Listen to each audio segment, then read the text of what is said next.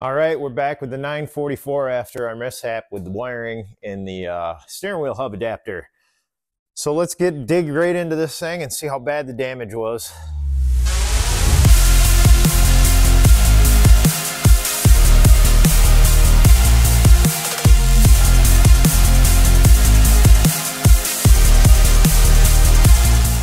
All right, I said we were getting into this thing. We're really getting into it. I got the dashboard out and stuff while we were in between, and I have all this apart right now. I did fix the wiring from the turn signal and to the headlight switch, but the headlight switch is burnt up, so waiting for that to come in so I can test some stuff. And I started taking out some extra wiring that's not needed anymore, like the AC stuff and headlight motor stuff and other things.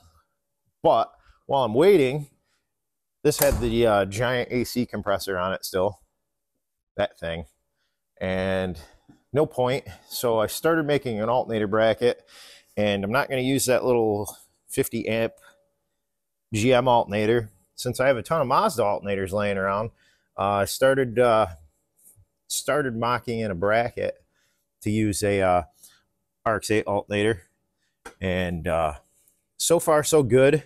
I'm going to have to reinforce it with some stiffening stuff here, but I got to get that old belt off, power steering belt off, and I got a bunch of belts to try on this to see where I land. And then once I know I'm all lined up and stuff, I'm going to take this out, and like I said, I'm going to do the reinforcing with so this doesn't bend, because it's just aluminum. It's not super thick. And then we're going to clean that all up. But then that's going to give a low amount alternator. We're going to have 100 amps. We should be good. And that cleans up the bay a lot. I mean, a lot. So, and the other alternator was hitting the belts, and or not the belts, the hoses and stuff like that. So let me get this off, the belts off and stuff like that. And when I have this all out, we'll go over a little bit exactly how I'm doing it. As you can see, there's a little spacer in there and stuff. But the biggest thing is getting the belt in alignment. So this right now is still kind of flimsy. So I can twist this way and this way if I'm a little off. And then once I've got the twist where I want it, then I hold it, and then we're going to burn everything in, melt some metal together. So give me a minute, and let me get into this. Well, we're back for the second mock-up of the alternator. I found a belt to fit this thing, and I started reinforcing it. It's going to need a little more reinforcing, but I found a short little belt, and I've ran it. It hasn't tossed the belt, so we're good there. So, on the other hand, went to the salvage yard and found a bunch of parts I was missing, which is going to help this substantially. I got some visors. I got a new fuse box, and whole wiring harness. So I've already wasted hours and hours and hours rewiring everything in here. The front is good. I rewired that. It's a lot thinner. Got rid of a lot of the stuff that was in there. But been playing around in here, and this fuse box was all screwed up and everything else. And so I'm done messing with any of that stuff, which works out awesome because I bought a bunch of turn signal switches and stuff like that, spent a ton of money on them. But now I've got the OEM ones again, which is awesome. I got a new fuse box that hasn't been ripped apart, ripped open, and had all kinds of stuff messed with it. And we'll now have some gauges. And instead of screwing around with that hub adapter, I found a mint steering wheel. The car literally had 40,000 miles on it, or 41,000. And so we got this new harness, and I'll be able to fix the roof now because I have all the sunroof parts, all the hinges, everything else, seals. I got seals for these I found, and then I found this with the dome light and everything. So I'm actually going to have dome light, everything. So everything's starting to look a lot better here. I'm going to go up. I forgot to grab a few things. We were running out of time up there, and forgot like the trim for around the window. The car still had that. That car was gutted pretty good. Somebody was trying to do a rally build on it and crashed it. So yeah, we're going to go back up in a couple days and get more parts. That way can get more of this stuff done. Like I'm going to get the, I started pulling the rear harness that goes to the taillights because this one's hacked up pretty good from when they tried to rewire everything from the rear to the front. So let me dig into this, get this all out, the fuse boxes and all that stuff. Oh, and I also got the clip for the shifter so it won't pull off on me anymore too. And miscellaneous nuts and bolts and screws and everything else. So let me rip into this harness, get this one out and the fuse box out, and then we're going to start putting everything back in. And this is awesome because it's going to save a ton of time. And then for these gauges, since I have the S2 dash, because that dash was messed up real bad in that car, or else I was going to grab it. I'm going to cut the 3 holes in this and mount the gauges in it for now. I still got to weld it up and stuff, but that's no big deal for mock-up, which is awesome because I'm going to have fuel gauge and all that stuff that this car was missing. So let me tear into this thing a little bit and we'll be right back with progress. All right, so for is in progress, I was going to do a bunch of stuff and not film it all. So started doing the rear seat delete here and got it all boxed in. I just got to get some metal trim and trim that all together. And ow, smashed my head. I got carpet over there to put in. Got the dashboard all back in. Got the gauges just sitting here for right now. They all work, except for the coolant temp sensor was doing some wonky stuff. So I have to, well, I already did, you know, because like I said, didn't film. So I just put a new spade connection on for that. I have a new coolant temperature sensor for the car that I'm going to put in real quick. That I need both hands for, so don't lose a ton of coolant. And then we're going to start working on cutting some holes in this. Well, first we got to find center for the speedometer and then for the other cluster and stuff. This isn't staying like this. This is just the start of the mock-up of it. But we're going to get the holes cut, and then we're going to try and fit the gauges and get those in there. So as of right now, all the lights work again.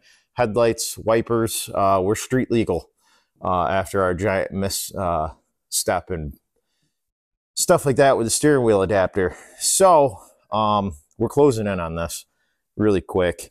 I was cleaning this up a little bit and stuff. So let me get this coolant temperature sensor in, and then we'll start working on this gauge cluster, and then we'll get back into this alternator and get it wired up so we got some charging system. So let me set up here, and we'll start working on those gauges.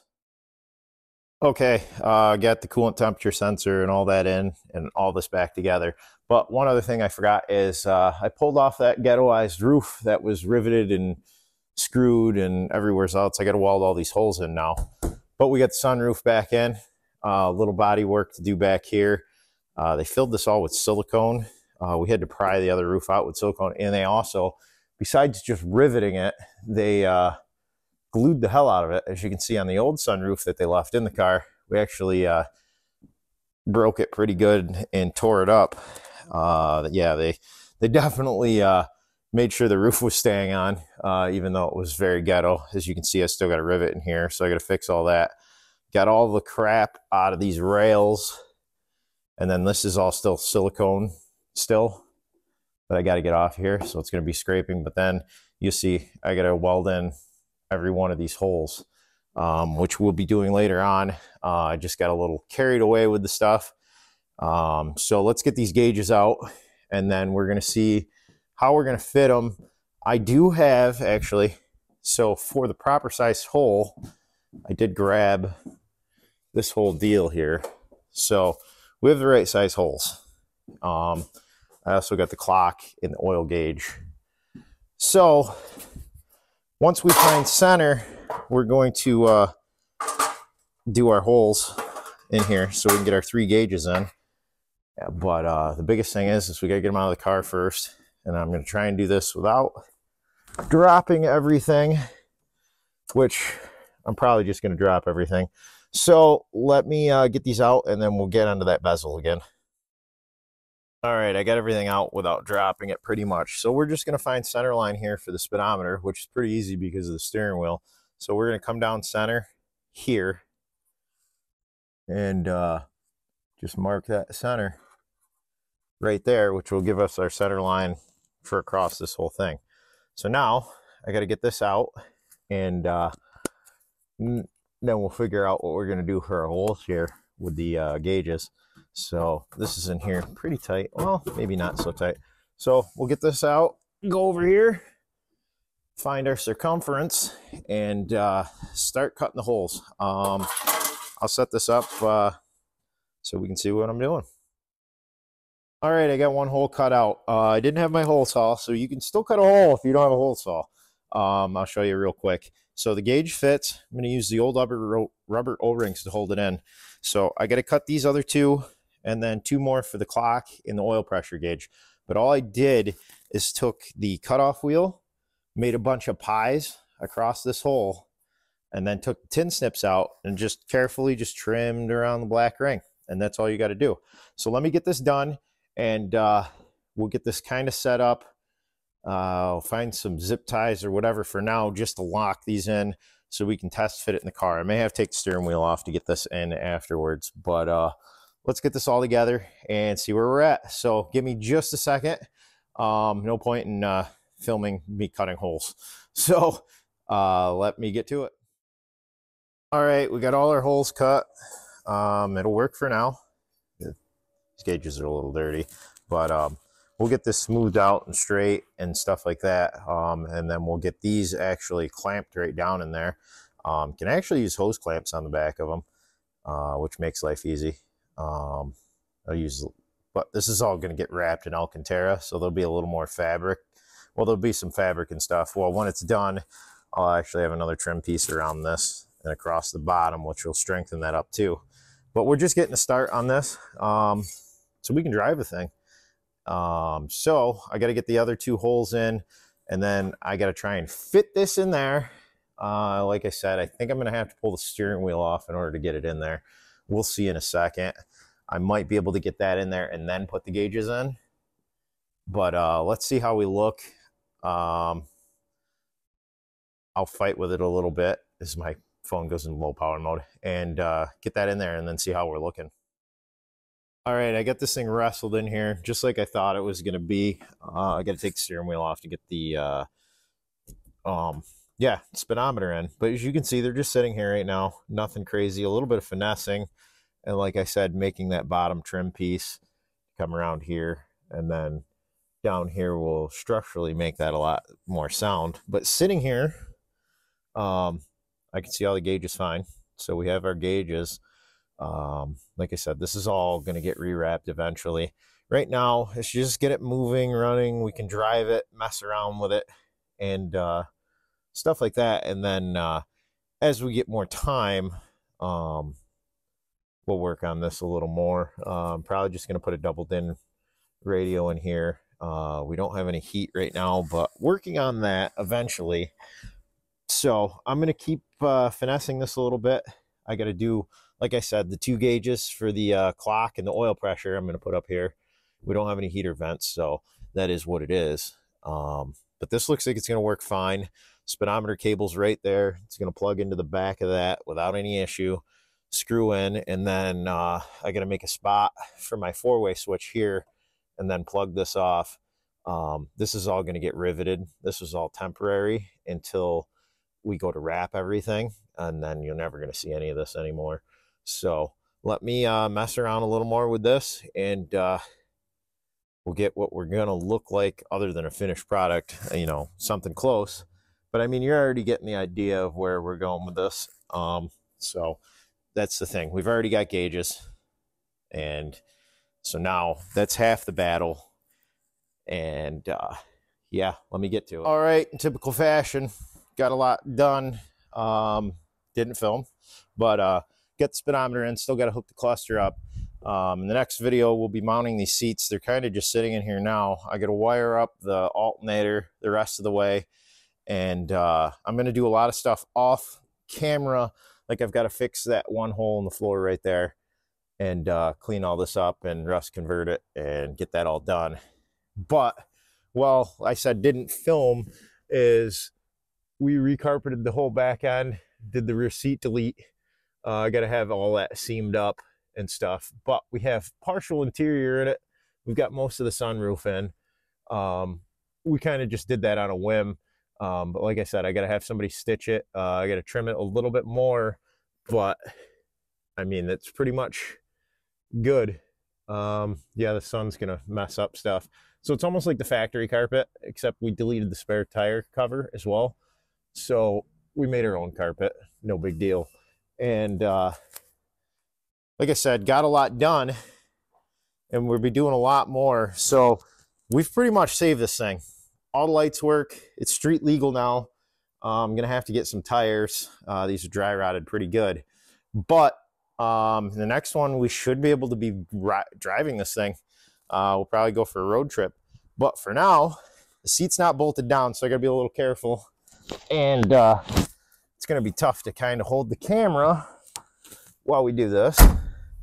And I'm a little far back. But like I said, all the gauges are in.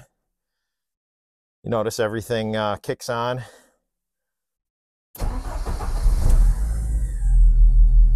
Oil pressure, all that. There's the 4-ways, defroster, headlight switches down here, they all work. But we haven't done any of this yet, so let's see.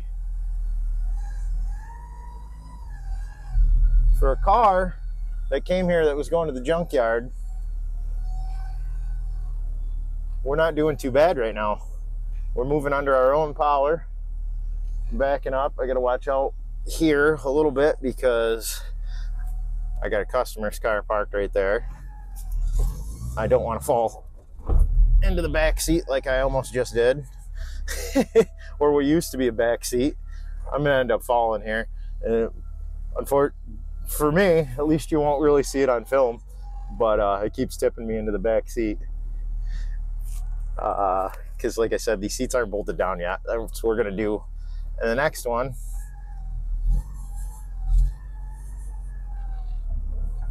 we are 100% moving under our own power right now. All the gauges are working. I still got to address that bell housing bolts are loose, so I don't want to go too crazy right now. But as you can see, I'll hold on real quick. Oh, actually that rattling noise is the alternator bracket. I got to tighten some bolts down. But we are halfway there. Other than fixing some stuff up. See if I can send myself in the back seat here. Yeah, seats are loose. But I mean, we're moving under our own power without any issue. All the gauges are working. We're gonna park this thing right here for now. Thing's running awesome. I did some fuel injection cleaner in it. Probably gonna have to replace the fuel filter, stuff like that. But I mean, it's so good now. Literally, like it was just some stupid shit. So yeah, we're not doing too bad. So yeah, there it is, guys. Moved under its own power. It's outside, stuff like that. So next one, hopefully we'll be taking it down the road. And you know, everybody hates it when you say it, but like, comment, and subscribe. And also, you know, support the companies that support us. I'll give you a coupon code, but Oxido supported us from the beginning here so far. So you can get 15% off. And, you know, bright headlights are nice. So peace out, guys.